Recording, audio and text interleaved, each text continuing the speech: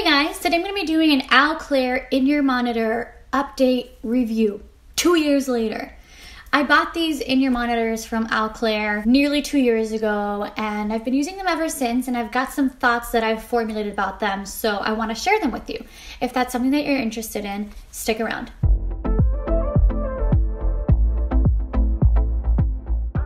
What's up, everybody? It's your homegirl Leanese, and I just wanted to say, hey, what's up? How you doing? How you been? How's your day? How's it going? ¿Cómo estás? Welcome back to my channel. Today is Worship Wednesday, and I've got a video for you guys. Get it? Oh yeah. Oh. Leanese got a video for us. Brady wants to say hi too. Brady!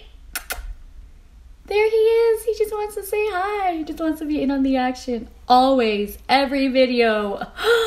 Anyways, nearly 2 years ago, I bought these in-ear monitors from Alclair. These are the dual 2-driver custom in-ear monitors. They were $299, and I checked on the website today. They are still $299, which is great. That means that they're not inflating their prices. Like, I cannot complain. And I've been using them ever since. I did want to talk with you about observations that I've made, review them with you. Like I said, this is an Alclair in-ear monitor update review 2 years later, or nearly 2 years later. It's been a year and 9 months, but who's counting? Anyways, before I get into this update review, I want to talk with you guys a little bit about in-ear monitors, because if you're a musician or a vocalist, then you do know what in-ear monitors are, what their benefit is.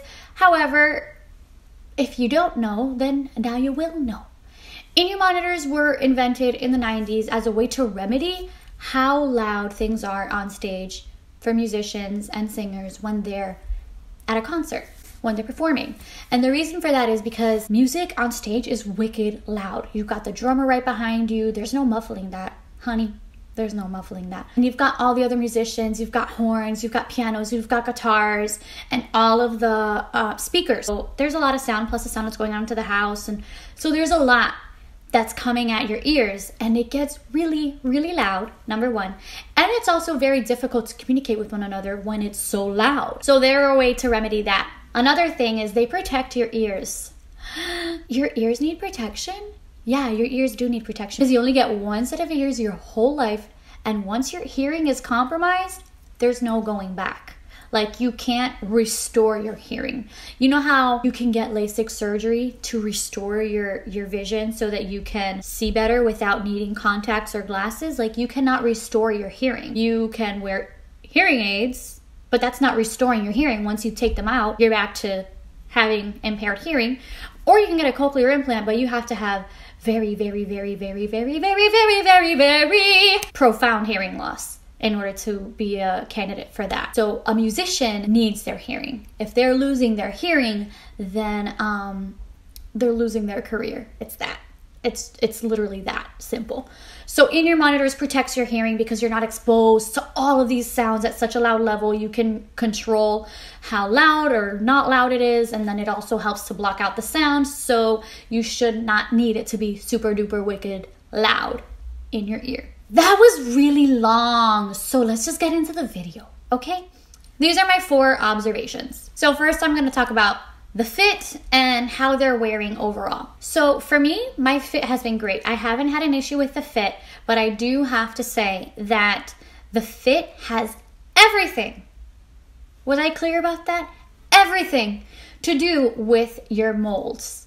So when you get your ear molds done, you go to the audiologist, or you go to the Alclair place if you're like in Nashville or whatever, and they do ear molds for you. If the ear molds aren't done properly, you still have earwax in your ear. It's just not a great audiologist who's doing them for you. Then your fit isn't going to be so great, because what Alclair does is they make the shell based on your ear mold. So mine fit great, but it's because my audiologist did a good job, and Alclair did what they did with what they had, with what I sent them. So if you're having an issue with your fit, I would say get remolded before you fully judge the in-ear monitors. The rest of the wear and tear, my cable was clear and now it's greenish bluish, as you can see here. That's not an issue for me. These things are hidden behind my neck, you know, nice and tight, and inside my shirt and in my back pocket so no one sees them. They're discolored because I wear a lot of dark clothing. I wear a lot of black. I wear a lot of denim. So they have just discolored over the years. And that's, well, the year and some change.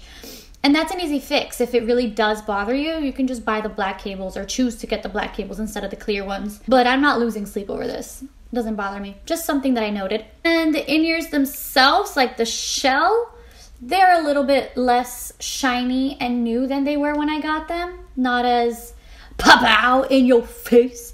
But that's wear and tear. That's also to be expected. It's nearly 2 years.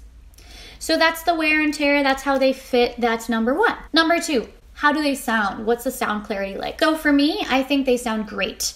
I can hear myself. I can hear the other vocalists. I can hear the worship leader.